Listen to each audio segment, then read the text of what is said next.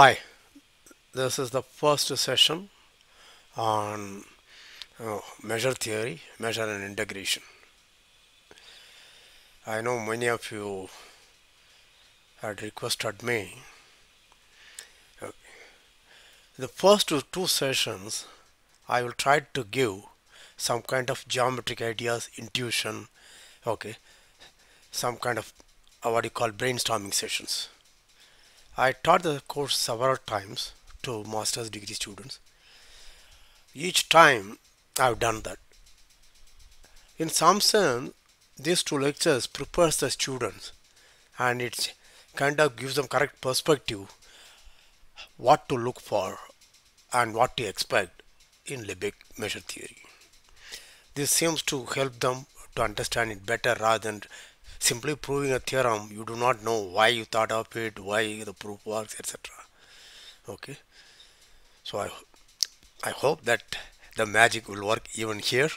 Okay, stay tuned. We'll get started.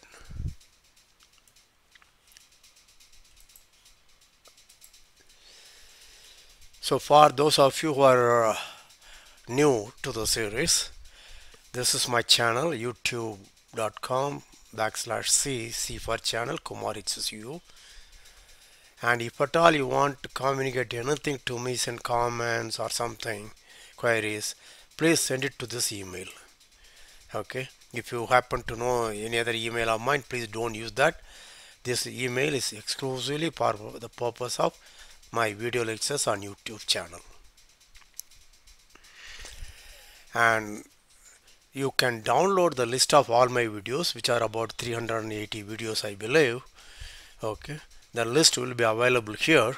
This 4D space mtts.org.in/EA/EA for expository article. You look for the list of videos. Okay, that will be a PDF file. The list will give descriptions of the videos, what it contains, and the URL links of the videos. And the videos are arranged topic wise in a very systematic way, so that if you want to learn the subject, which video you should start with, which is the second, which is the third, like that. Okay, and some of you are helping me to periodically update this list. I thank them all, and the updates, whenever they are uploaded to this site, it will be announced through the post on my channel. Okay, right, now let's get started. So this is the first lecture, as I said, and the reference is a forthcoming book by Kumaresan and Sheetal. There are lots and lots of books on measure theory. Okay, if you have any favorite, please have a look at that. I have no issues, but I would suggest from student friendly point of view two books. One is D. Bara and I. K. Rana, both Indian editions are available. Okay, needless to say, my way of looking at things will be somewhat very different from many of the things, but they are good books. Right, so let us get started. Let me see how it writes. Okay, good. So what does measure theory mean? Maybe I don't want to write it here. I'll first come back, go to the video. What does measure theory, integration theory means?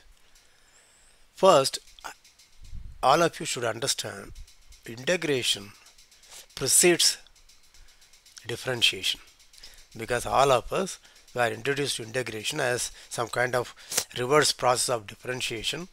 Okay, just because Newton introduced differential calculus and also understood the connection between differentiation and integration. Okay, all of us do that because it's much easier to do integration theory using Newton's method. Okay, now why integration theory precedes? So for that we should understand the geometry behind that. See, integration theory started when we wanted to measure the area of some irregular things or volume of certain irregular three-dimensional objects. Okay, so how do you do that? If you can look at Google or something, you can see how did they find the area of a circle. Okay, various kinds of things, or area of sphere, etc. So you can see the idea is you try to approximate it by means of some geometric figures, usually geometric figures which are built out of line segments, which are enclosed by line segments, okay, various line segments like a polygon, etc., for which we can reasonably uh, associate the notion of an area or a length or volume or whatever you want. Okay, so this happened in Archimedes' time, much earlier. Okay, I am not good in history. It must be at least 2500 years ago. Okay, right. So, but in modern thing, integration theory, what does it deal with? You have some set x. Let's not worry about x need not be an interval to start with. Okay, it need not be an interval in R, just for the time being. Okay, or if you want to think of an interval in R, and f is a positive function, positive meaning non-negative function from the interval a b to R. Okay, then there you look at the area enclosed by four curves. What are the four curves? X equal to a, okay, from your side x equal to a, x equal to b, and y equal to 0, y equal to fx. Right, these are the four curves. So you want to associate the notion of length. So how do you do that? That's what Riemann attempted first. Okay, before that Cauchy etc. also done, but let's not worry about. We will start to think. So let's begin to share and explain. So what we want to do in Riemann integration. So I have something like AB, okay, and I have a non-negative function. Okay, let us cut it here. So it is stop here. Okay, then I have the area. This is x equal to b. This is x equal to a. This is y equal to 0, and this is y equal to fx. Notice that the curve could have been like this also.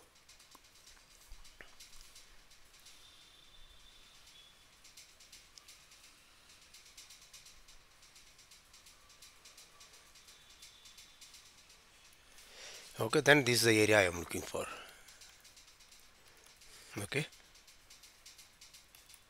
so how do you find that? So Riemann, what he did was the following. What he did is he subdivided. See, what are the simplest functions for which we can associate area?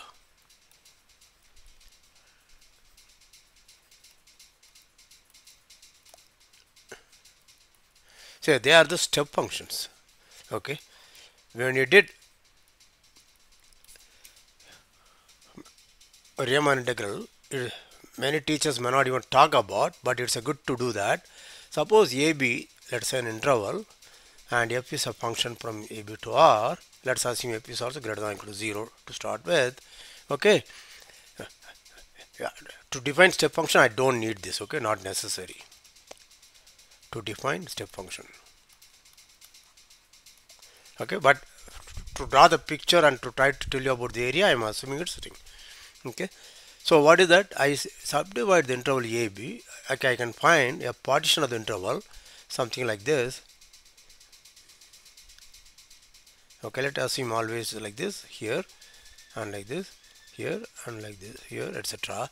And each of these things, let's call this as okay J0, J1, and maybe call it J1, J2, Jn. Okay, this is a partition, and each one of them it is constant,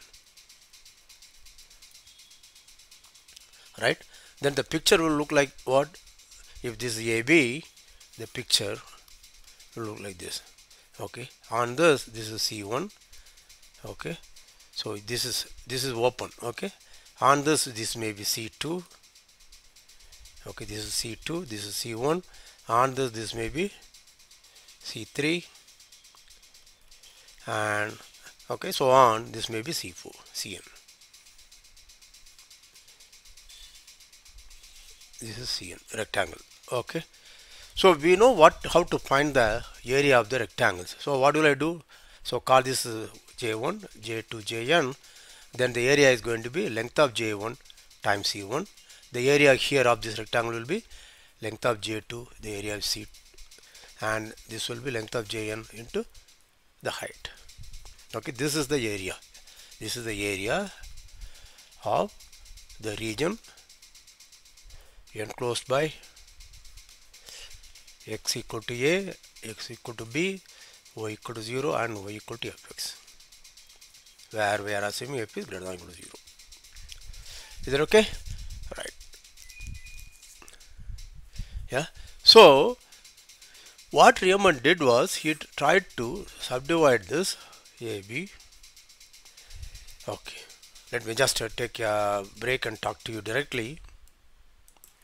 See, I am trying to quickly recall Riemann integral, but I am not going to details because there is a lot of geometry, and unless you either read my book on real analysis or watch the videos on Riemann integral, okay, you may not have understood the geometry behind that. I know many students who have reasonably good understanding of analysis have problem with the Riemann integration because the geometry is never brought out.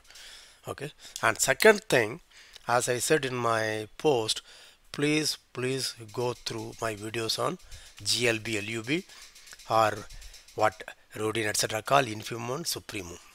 Okay, almost everybody calls it infimum supremum.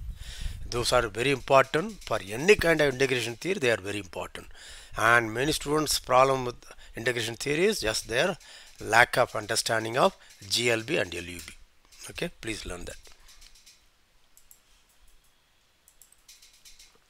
Okay, so what he did was he partitioned this. Let us call this as he call it as x0.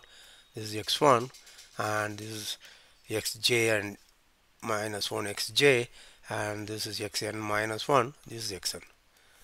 Then he let mi to be, he assumed the function f from a b to r is bounded. Okay, he also assumed this is a closed and bounded interval. Okay, then this is the infimum of fx as, okay, x varies between xi, okay, xi minus 1, let us say xi minus 1 less than or equal to x less than or equal to xi. Okay, on this interval, this is xj, okay, xj if you want, and mj to be, this is glb and this is lub of the same thing, the same set. Since it's bounded, these things exist. Then he formed the upper and lower sums. Usually the many books will write LFP, I write L of FP. This is a lower sum of F corresponding to the partition P. This is called the partition P. This by definition is mj into length of the thing, xj to xj minus 1, and j running from 0 to n minus n. Okay, so this will be n m naught here and then. Okay, if you think of this as a function, this may be your m naught and this may be your capital M naught, like that. I don't want to get into that, then I will not be able to reach. And this is mj xj minus 1, j equal to 0 to n. I hope I did it correctly. If I did something wrong, please let me know, because I am assuming xn. Okay, therefore this must be xj to, right, let me write slightly modify xj plus 1 to xj, xj plus 1 to xj. This is mg. Alright, so this is your xj, this is xj plus 1, and the infimum, so these are this mg. Okay, so indexed by this point. Okay, therefore this will be correct. Okay, now notice that what do you say, what Riemann integral of f exists if, okay, I don't want to get into that again. Okay, the LUB of f, okay, of this set LFP, where P is any partition of AB, happens to be GLB of UFP. That is, these are called upper sums. Okay, this is a lower sum, lower Darboux sum. This is upper Darboux sum. Okay, Now what does it intuitively means? It intuitively means you are able to approximate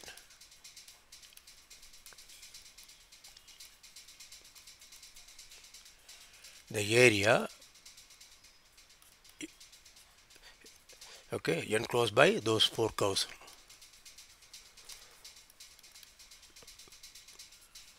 Can be approximated from within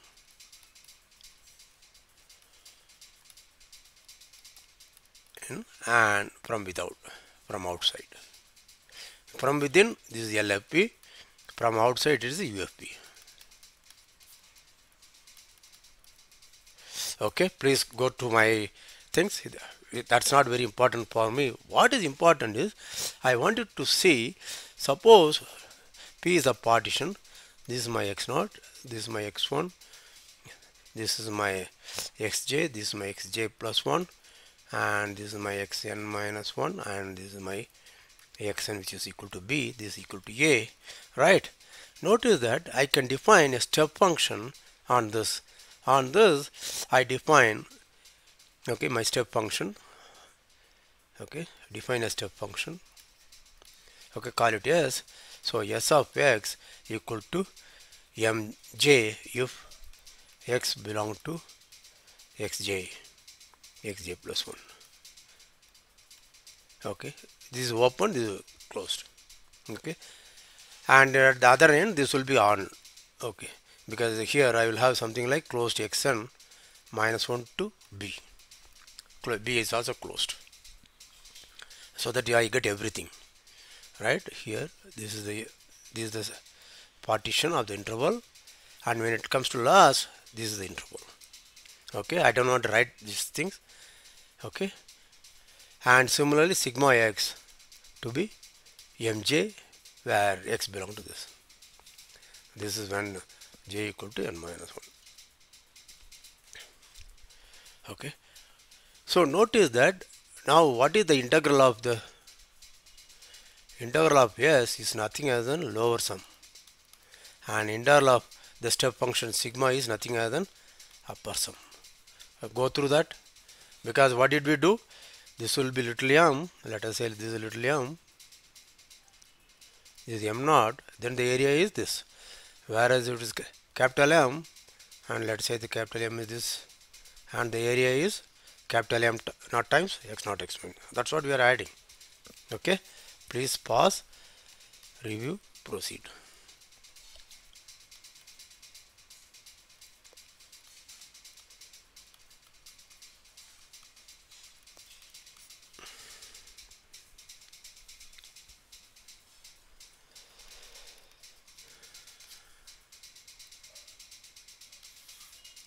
So what I have shown is the following: if f is a bounded function from the closed and bounded interval, okay, then Riemann integral f a to b, this is a Riemann integral.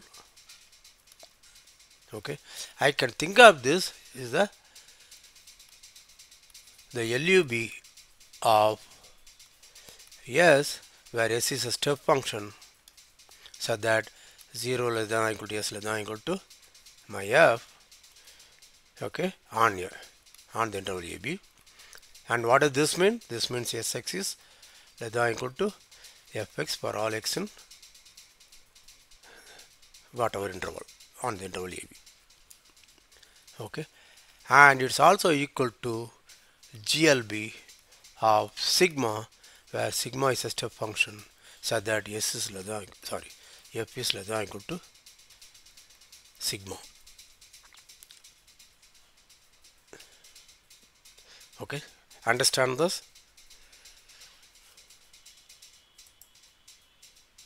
What I just now recast the integrability, Riemann integrability of a bounded function in a closed and bounded interval in terms of step functions is mostly not done in a course. But that's a very important thing, because step function is the easiest one for which I can write down the notion of integral. Okay, please understand. Go through, again rewind, okay, go through it, understand it. Okay, that's the first thing. Now we are going, the next part, now I'm going to say what is the cardinal, most important difference between Lebesgue theory of integration and Riemann theory of integration. Okay, I am going to explain that, and that's a very beautiful thing. Okay, we will do that. So what we saw here is Riemann integration theory. Okay, wanted to partition. This is actually Darboux, because if there are stickler for detail, they will say this is not Riemann integral. This is a Darboux's version. Anyway, this wanted to partition the domain of the function and then do various things. You understand? Okay. Now comes the crux. Okay. Suppose X is any set. This is the basic difference between Riemann-Darboux integral and Lebesgue approach.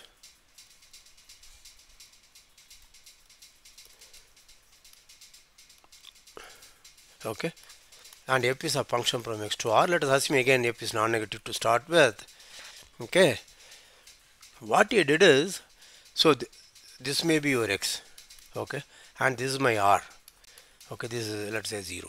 Okay, think of this r, right?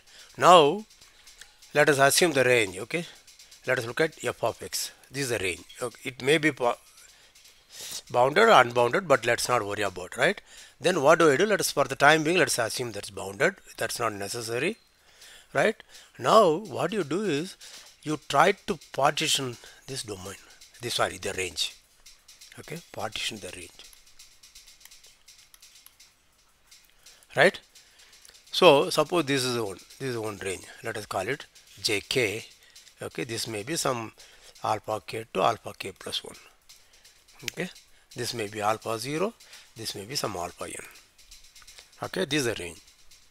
Now what you do is you look at, again, if you want, think of it like this. Okay, this one, final one will be like this. Okay, doesn't, right? Now look at the inverse image of this fellow. Okay, this is your f, and look at inverse image. This, okay, this is will be f inverse of, let me call it ek, f inverse of alpha k to alpha k plus 1, right?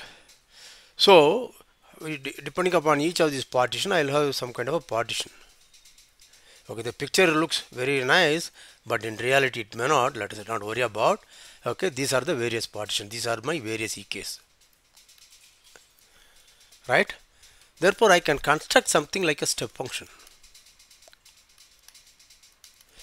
Okay, what is a step function?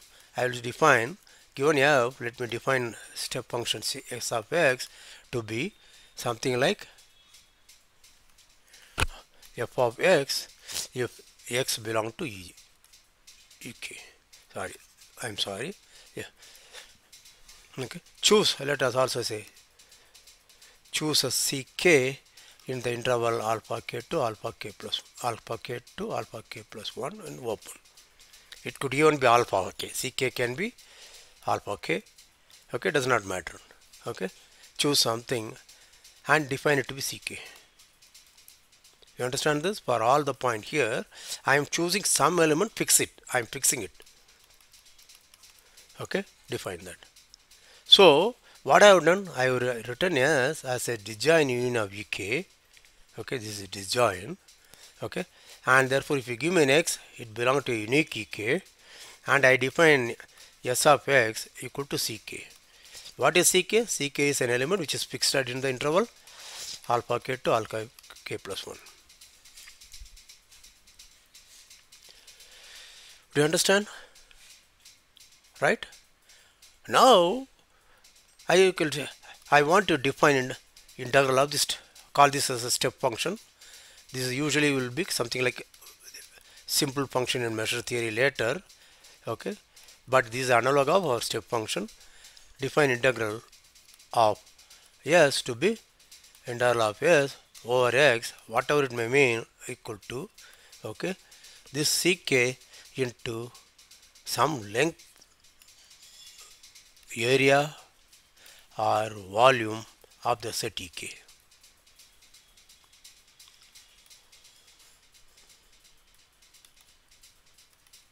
Do you understand this? No. So in some sense I should know if this is the area, okay, these are objects. Think of this in R2 if you want. Think of this, okay, f is from R2 to R, and okay, f is from some open set, some set, let's say some set A in R2 to R, which is non-negative, okay, and these are my ek. Then this is some subset of R2. Then I want to associate the notion of area. Okay, then what do I want to do? Think of this as a kind of region below. Okay, so I have a region below on R2. This is my ek, and here the height is ck. Therefore, what do I want? This is something like a cylinder, right? There's some very curved area. Then what do I want is a cylinder on that. Then what should be the volume then? Area times the height of the cylinder, ck. Do you understand this? That's what we did. Please appreciate, take time, okay, and remember here we are getting intuitive ideas. So don't worry about, because if you are too algebraically oriented, if you had been taught rigor is the backbone of mathematics, okay, you will have a lot of problem. Okay, first whenever you want to solve some problem, you should get some ideas, you should generate ideas. If you want to create a theory, you are going to be more creative. That is why Einstein said imagination is more important than intelligence. I would say it is more important, not more important, equally important as rigor. Okay, but many people do not try to kind of encourage you to be very creative, imagine. Okay, they always impose upon you too much of rigor, then you will not have flexibility to think ahead.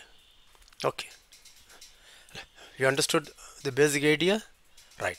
Now what is the problem you see in the whole thing? Right, now you see that's a problem, because now if I have a function f from R2 to R, it's, so let's say assume bounded, etc, etc, okay, I have a finite partition of the range, and I can construct subsets ek, where ek's are inverse images of the partitioning subinterval, right? It may be a very weird set. What do I mean by the area of that set? Do you understand? Second, but what is the advantage of this? Somehow let x be any set. Okay, for the time being, think of for every subset E or A of x, I have the notion of area or volume or length of the set. You understand? A is a subset of some set x. Somehow you already have a prescribed notation, prescribed a measure. Given A, I know what is measure of A, length of A, or area of A, or volume of that object. Okay, then I can define integral over on that set also. So what all it required is, it required some notion of associating notion of a length or area or volume for every subset A of x. Please think, it's not important you have to understand 100% of what I am saying. Try to get the idea. That gives you some kind of correct perspective. Because if you are looking at only one direction, you may be missing the thing. So I am asking you to think like this. So you see, I am showing the direction in which you have to think. Okay, then you will see it's much easier. Yeah, let us go back and look at an example. The whole life seems to be easy, but let's look at, see, all of you have seen the Dirichlet's function.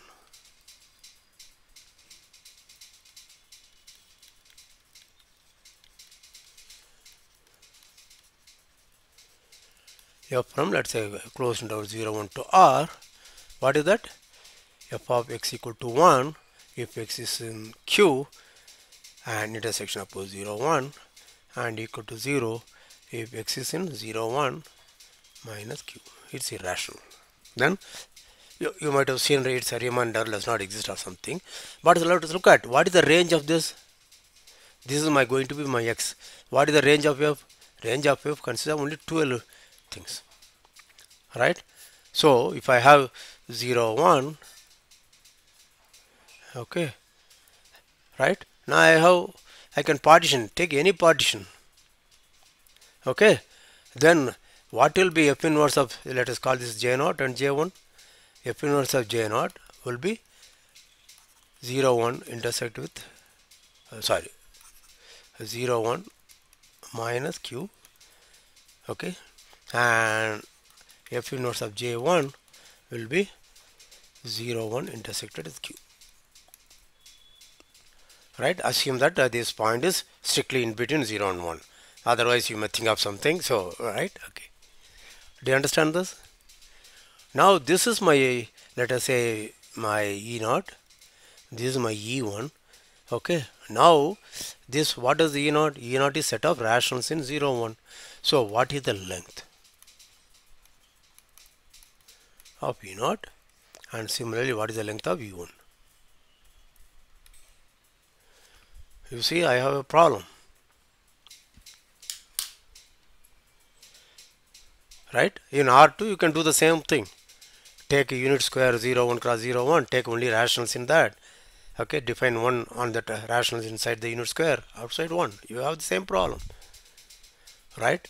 Or geometrically it may look very complicated set. I may not even be able to find what is the area. You understand this? So what is the problem here? So this is what I give again an analogy. See, there is a difference between architect and an engineer. Architect can use, okay, his empirical knowledge and imagine something depending upon your customers, okay, desires. I want something like this, something like that, it should be here, it should be there, etc. Based on that he can construct, he can come up with a blueprint of a building, of a structure. But engineer may have difficulty in constructing such a thing. Okay, there is a science involved. You have to see its balance. It has to stand sturdy. It should last at least for a few decades. Various kinds of constructions, constraints are there. You understand? So what we have done is architect's work. Architect's work. That is, we imagine a situation where we can integrate on any set, provided we have the notion of length, area or volume, or you call it something. Later we will call it a measure. Okay. For every subset A of X, I want a measure of A. Let me call it measure, where measure may be intuitively length, area or volume. Then I seem to have some idea. Do you see that? Yeah. So how do I do that? Now comes the problem. That means, given a set X, how to associate the notion of measure for each and every subset of A of X. Every subset A of X. Yeah. Now let's go back to R2, because most often I try to illustrate everything in R2 and Rn, because in R2 and Rn I can draw a lot of pictures. In R, what kind of a subset I can draw, right? Points or some kind of interval, nothing more, right? So it doesn't allow us to imagine very complicated stuff and also see. Okay, right. So let's go back. So this means, so let us start with general Rn. N may be greater than or equal to 1. Okay, and I will assume n is always 2, so that my pictures will be 2. Okay, what do I want? So I have power set of Rn. Okay, this is all class of all subsets, power set. Okay, then what do I want? I want the notion of, in this case, for n equal to 1 you call it length, n equal to 2 you call it area, n equal to 3, you call it volume. And in general n, you call it measure. Okay. So I will call it simply n-dimensional volume in general. So therefore, given any set E in P of Rn, I want, let me say, Vn of E. Okay, this is the volume, n-dimensional volume.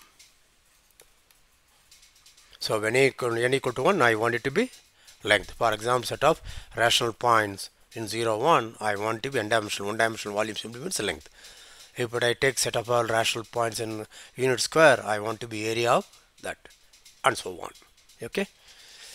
So we will usually denote it by something like m of E to make it easy, and n also I will drop. Okay, I will call it measure.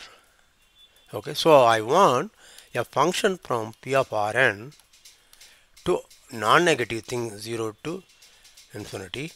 Okay, I am allowing 0, I am allowing infinity. That means I expect some sets may have length 0. Okay, or volume 0 or area 0, and similarly I want some sets may have no finite area at all, finite measure at all, finite length at all, finite volume at all. For example, if I take an entire R2, I don't expect it to have finite area. Alright, that's intuition. We'll come to that later, why I expect it. Okay, so I am looking for such a function. But whenever you want something, we should look for some ideal situations. Okay, suppose I get a set A in R2, how do you think I can find the area of A? It's a very, very irregular shape. How do you think I can find? Notice that this is again inherent trait in entire human mind, and especially mathematics. You try to reduce it to something which you already know. What do I know? In the case of R2, I know what is the area of a rectangle. If rectangle is length is L and breadth is B, then I know the area is L times B. These are the simplest. Even your formula for area of triangle, etc., came from this. At least right angle triangle. From that you can do other things. Okay, so you understand what I mean.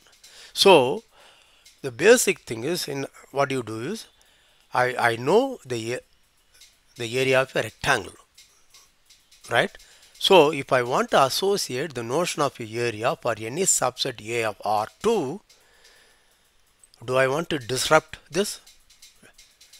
It should coincide with the area, standard area, as you know, right? If A happens to be a rectangle, I want the new area should be the same as the old area. Do you understand what I mean? In some sense, I am extending. Okay, let's go back and explain that. Suppose this R, is a class of all rectangles. In the case of n, any rectangle, n-dimensional rectangle, is product of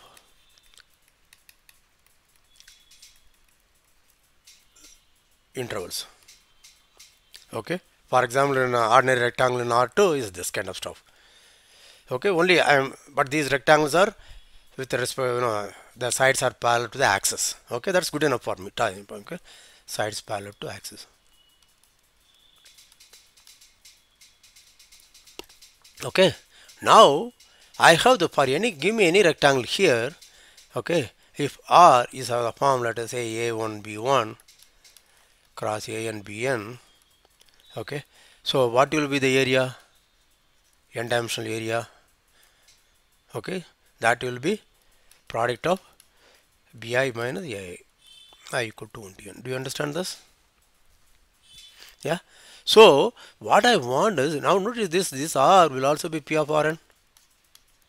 So what I want first is, if I have a notion of measure from Rn to R, it's actually positive, non-negative, right? Then when I restrict M to script R, it should be the standard areas function.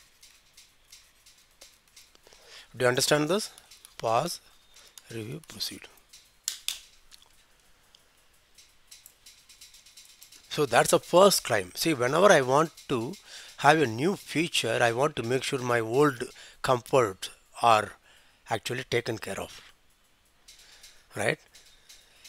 Whatever I enjoy, when I want to extend, I want to move to some other place, I want these kind of things, basic needs which I have been enjoying for such a long time should continue to be, and perhaps I get extra features.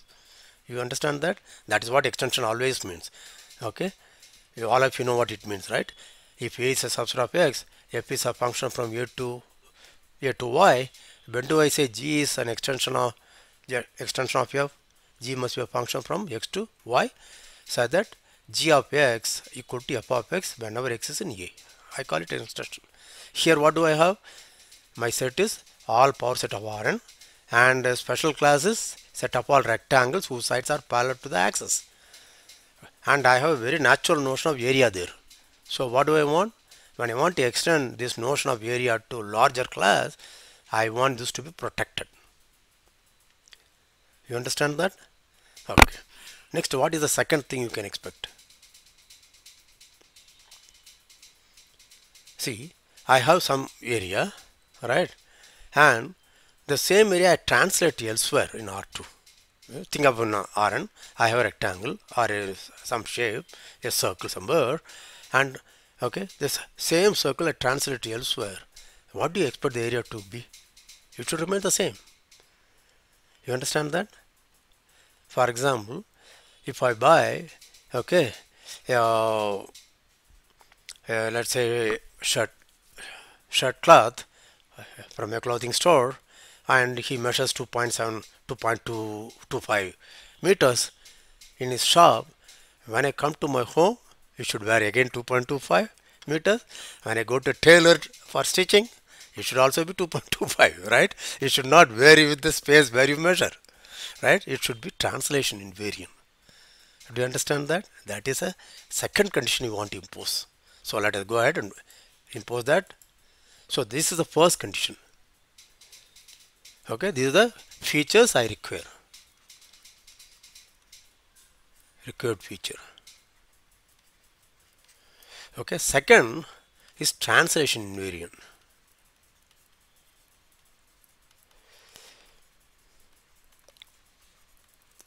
Okay, so what does that mean? It means the following. That is, you suppose you start with a set E subset of Rn, okay, and suppose x is a vector in Rn, I translate x plus E. What does this mean? This is x plus y, where y is in E. Okay, then what do I want? I have measure of V, that is n-dimensional area, n-dimensional length, or n-dimensional volume. This must be same as measure of x plus E or E plus x. Okay, this is same as E plus x. But that is not needed. Let us stick to one. Is that a very reasonable thing? Very good. And third thing is again important. Suppose I think of, okay, I am a real estate tycoon, right? So in let's say in Mumbai, I bought a plot of certain area, okay, of some square yard, square feet, whatever you want to call it, square feet, let us say, okay, whatever the current unit, okay. So I have alpha units, alpha square units of a plot here, and another place I buy at another place totally, okay. This may be in Dombivli, this may be in Kandivali, okay, whatever it is, okay. There I buy another plot, okay, of area beta. Then how much real estate I own now? Alpha plus beta square units, right? Do you understand that? Yeah, that is, in other words, if I have two disjoint sets A and B in Rn, okay, then I have A union B is another set. For that set, I have the notion of n-dimensional volume, M of A union B, but A and B are disjoint. So what should I expect? M of A union B should be M of A plus M of B. That is what is called additivity. So let us write that. The condition, second condition is Let me call it finite additivity.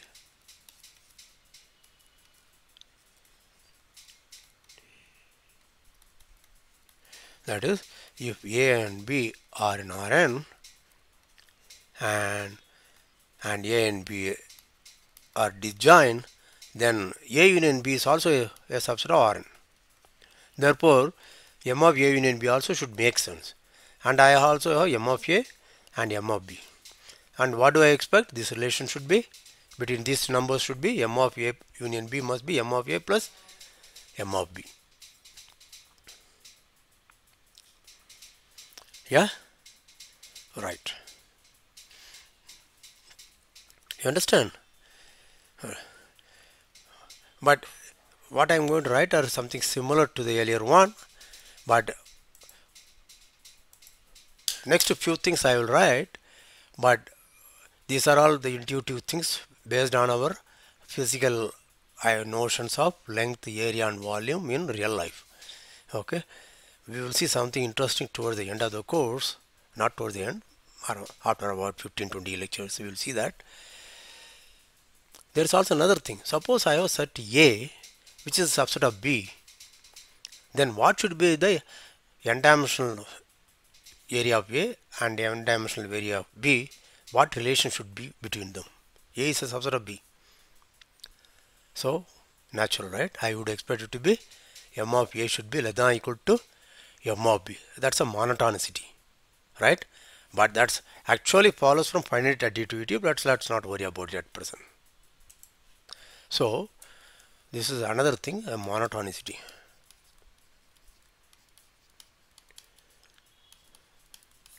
That is, if A, B are in Rn and A is a subset of B, then I expect M of A should be less than or equal to M of B.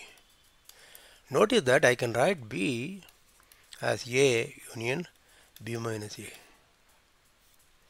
right? So this is a disjoint union. Therefore, M of B must be equal to M of A plus M of B minus A. Notice that this is non-negative. Therefore, M of B must be greater than or equal to M of A. This will follow from finite additivity.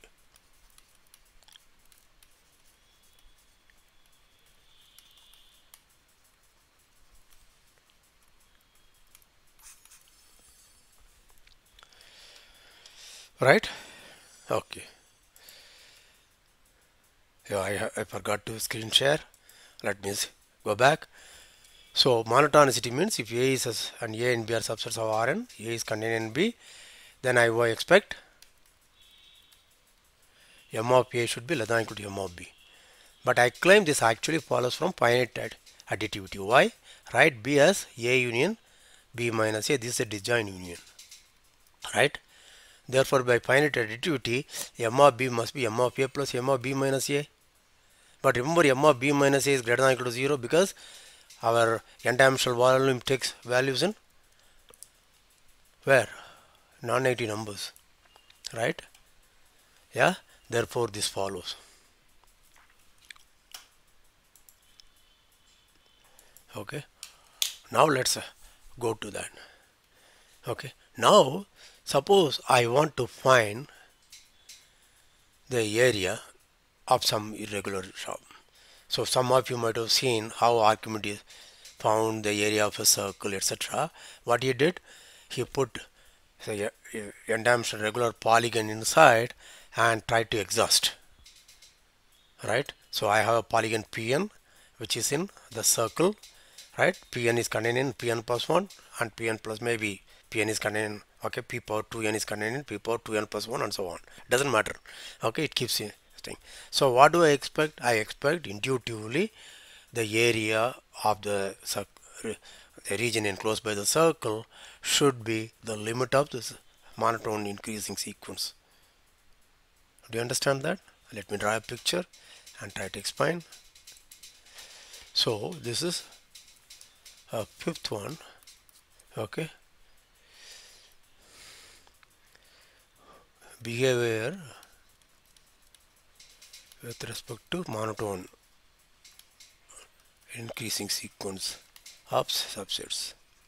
That is, suppose an increases, okay, that means an is contained in n plus 1. Then I by I def by A I define A to be the union. Okay, then I say an increases to A. The picture is like this. So I have a circle if you want. Okay,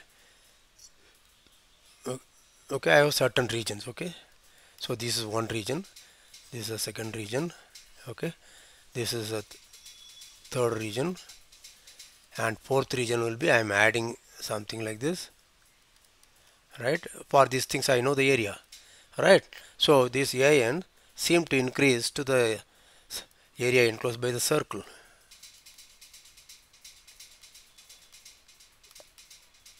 Okay, therefore I expect this area to be the limit of this. Okay, this intuition, as I said, don't worry about things. This is how we found earlier days very complicated objects. We found the area or length by this kind of trick. In fact, even our Riemann integral, in some sense, that's what we try to do. So what we have is then m of a should be equal to limit of an. That means, sorry, limit of m of an. That means m of an, okay, increases to m of a. Okay, this is also expected. This is a feature.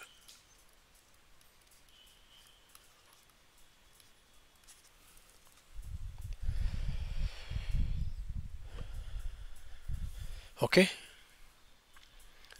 From this, these are the basic features I require. Okay. This actually, my finite additivity 3 and 5 actually yield this one. If Bn's, okay, yes, sequence of pairwise disjoint sets,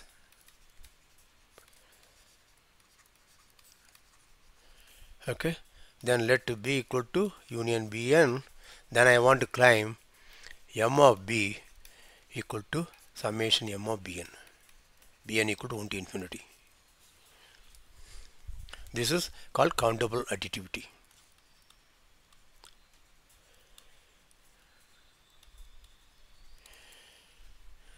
Okay, but this follows from the earlier one, because if I look at an equal to b1 union b2 union bn, then you can see an's are increasing, and where does an increase to? An increase to b. Yeah, why? Right? What is an? My, okay, what does it mean? Union an, okay, is nothing other than you union bn, right? But that's my b, and this is what I say, an increases to a. This, okay, think about it. Okay, so what I want to say is, therefore I want my measure from p of Rn to R should be, this is called countable additivity.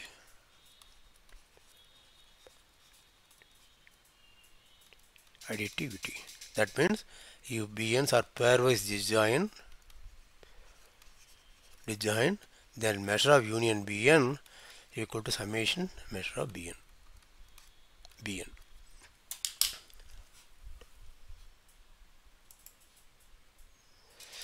So we will come to an end for this first session.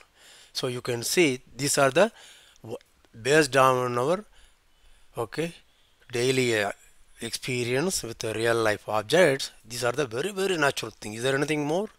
There is one more thing. Okay, maybe I should say that, and yeah, stop the lecture. These things actually will follow later, but let's not worry about this. Is with a few.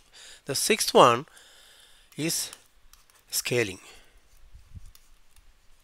See, suppose I have A, okay, this is A, this is B, I make it 2A, okay, and 2B,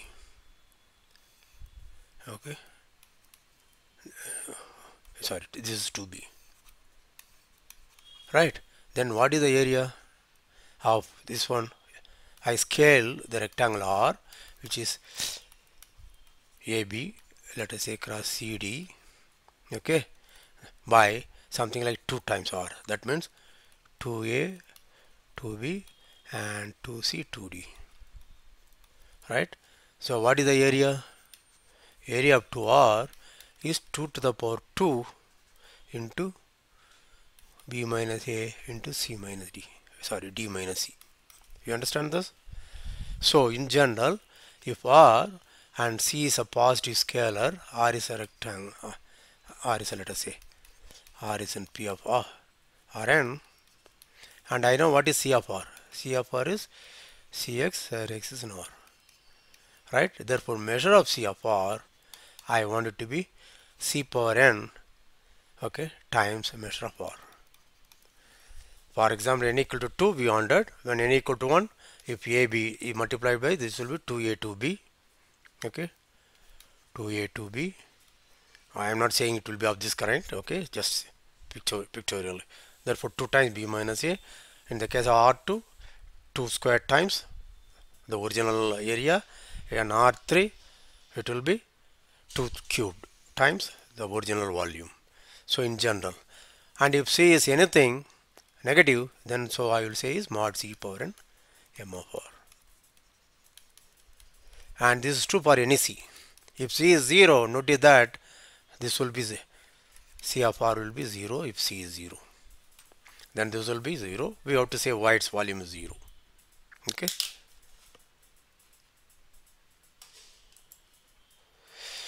So what you have listed is we wanted to extend the notion of the standard length, area or volume from subsets of Rn to all a large class of subsets.